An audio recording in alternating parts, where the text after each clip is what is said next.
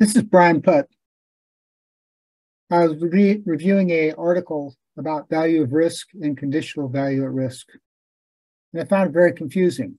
I looked on YouTube and there were lots of YouTube videos about it, but none of them that kind of looked at it graphically.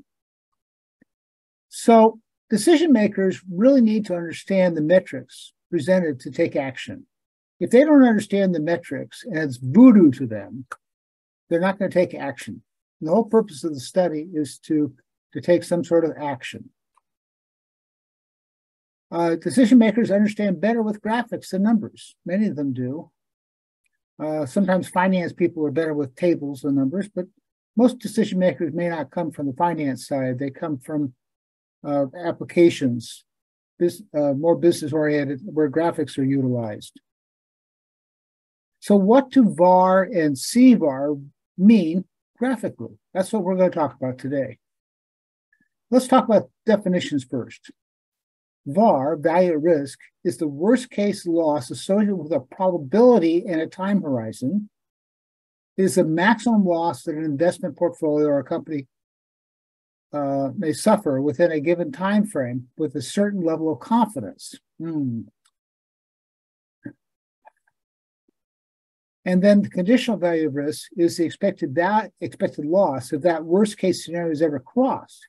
It quantifies the expected losses that occur beyond the VaR breakpoint. Well, clearly that's understandable. No, not really. So let's go deeper. Let's think about a case where we want to calculate a value at risk, which can be measured in dollars or in other metrics, whatever that might be. And let's assume we're going to measure it in dollars, and we have a VaR of $5 million. And a chance of an event is 60%. The loss function, if an event occurs, is a long tail. So if an event occurs, let's assume that this is the loss function. It's really a kind of a log normal sort of thing. And so you can see it's got a big long tail. You can think of this as an earthquake or something along those lines. Okay. And then we have the chance of an event. So here's that same curve I showed you. But when you include the 60% chance of the event, there's a 40% chance that it doesn't happen. So there's no loss. So here's the 40% that there's no loss, and here's the 60% that there is a loss. So the shape of this curve matches this, but it's been scaled down to 60%. So now that we have this total cost curve, here's that 40%, then nothing happens. Let's blow this chart up and just look at the 0 to 50. We don't need this long tail. We know what that looks like. So here's the new curve blown up 0 to 50. Now we said we had a VaR of 5. So here's the VaR of 5. And you can see that the total cost curve, there's really only about a 30% chance that I'm going to exceed the VaR when I consider the 40% chance of nothing happening. So here's that chart again. And now what is the conditional value of risk? The conditional value of risk is that the expected value of all this over here,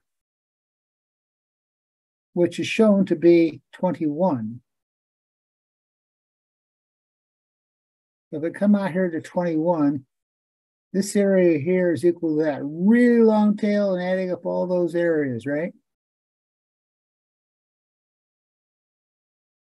And we can see that this distribution of the CVaR, with the expected value of 21, starts at 5 because our value at risk is 5.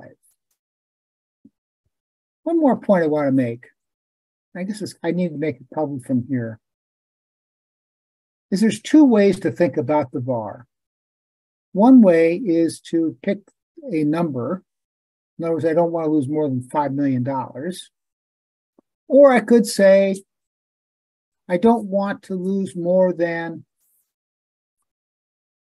30% of the time. I don't want to be over my VaR more than 30% of the time, and that would leave a 5. Or I could say 80% of the time, and then I'd be looking at a VaR of, closer to 10, right?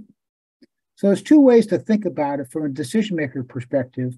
Do I want to think about percentiles or quantiles or chances of exceeding my VaR, or do I want to pick a value for my VaR, whether it be dollars or something else?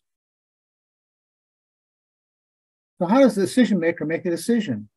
Well, as I've already said, they can specify a VaR and read the chance and CVaR from this graph. So let's say if they had the VaR of 20, that means the CVaR would be kind of like a 50. And also at that VaR of 20, the probability of incurring that expected value, this is an expected value here, is only roughly 10%. On the other hand, I could specify a chance of exceeding, in which case I need to come back to this chart, and my 10% would be here. And once again, I come up with my 19, right? And at 19, I also have a CVaR of close to 50 and a chance of recurring that only 10% of the time. Anyway, that's the idea. Now, whether this is useful or not, I don't know. But when you read about it, you need to understand what it's trying to tell you, and you can decide whether this is the way you want to think about uncertainty in your business, or whether there's better ways to think about it in terms of a capital efficiency chart, which is covered in my YouTube channel. If you have any questions, please contact me. You can contact me at brian@theputz.com. You can review this video again for a better understanding. You can request a copy of the Excel model that generated the graphics, and you can change the input variables to have a better understanding as well. And you can learn more about simulation on my YouTube channel. Thank you for watching.